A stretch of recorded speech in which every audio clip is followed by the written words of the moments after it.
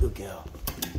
So, if we wanted to go into that crate, we ideally want it to be on command. We say crate and she runs into the crate.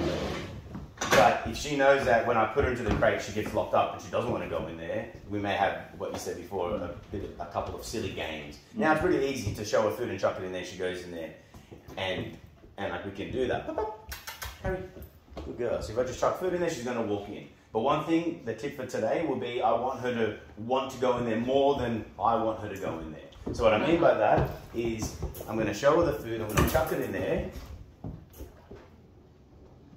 So she doesn't know that I've chucked it in there. Now she does. So now she wants it more. As soon as she starts banging on it, or trying really hard to get in there, usually with their paw, is when I'm going to open it up. So now instead of me coaxing her in there, it's on her. Good girl. Not that I necessarily want her to bang on it, but I want her to want to be in there more than... And with a bit of frustration, we can achieve that. Okay. Good girl. So then, we also want this to be on command. Do you have a command for her to go in there? Not yet. Not yet? I said into bed. Into bed. Into bed? Okay, cool. And we're going to teach a bed command as well. Have we been teaching bed? Or did we go through that last time? Yeah. We did that, right? And we call that bed too, didn't we? What I like is that we have bed to go on their place, like a bed or a towel or a floor mat. And I usually say, for my dog, I say crate to go into his crate. Oh, okay. It doesn't have to be those exact words. We can change the words, but separate. But So they're that, different. yeah, so one means definitely going into the crate, another time it's going to a bed.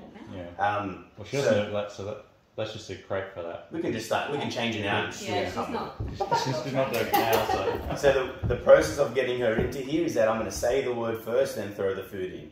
Crate, and then chuck it. This is going back to the beginning. Crate. I could lure her in here, but I prefer that I get her to walk in there herself. So over time it will just be pointing in there. Yes. If I can mark her going in there, so you can see how now I want her to be keen when I come close to the crate. To go in rather than going, let's play first. Because that could be dodge this. exactly. Crate. And then now I'm going to up the criteria because we know that she's comfortable with going into the crate. So here I'm going to say crate. Kind of half lure her, but here I'm going to wait for her to make the decision. Yes. So I don't want to have to put my hand all the way into the corner for her back legs to get there. I'm just going to, yes, keep the half gesture, okay, with my lure. So then eventually it becomes crate. And then she should go onto it. I haven't done enough repetitions for that. Crate. Good girl. Crate. Yes. And you can see there that my lure didn't come from in there, but it came from on the top. And then over time will become this and then that, and then we'll just have the word. Okay. What's important though is that we say the word first. Crate. Then go to lure her in. Yes. So then, okay, that's putting it on command. Now, I see that she wants to go into here.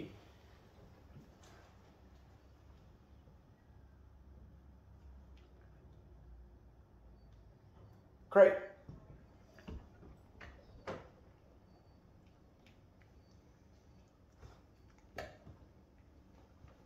Yes, good girl. So just a quick little tip there in terms of instead of trying to push her into there and manhandle her in there, will become tougher and tougher over time. Is the lure mixed with, hey, there's food in there, but you have to, I want her to try to want to be in there. Otherwise, boom, boom, boom, boom. Yes. Good girl. And then also practicing the crate when we don't want her to necessarily be in there as well. Okay. Good girl. Very nice. And 4.5 months old, this becomes a cool habit rather than you chasing her around. Because, and again, doing this at that time of the night is more important as well because she knows now it's a fun game, but at night time she's going to be in there for 8 hours. And that's when she's going to try to protest. Yeah. Good girl. She's pretty happy being in there and like all the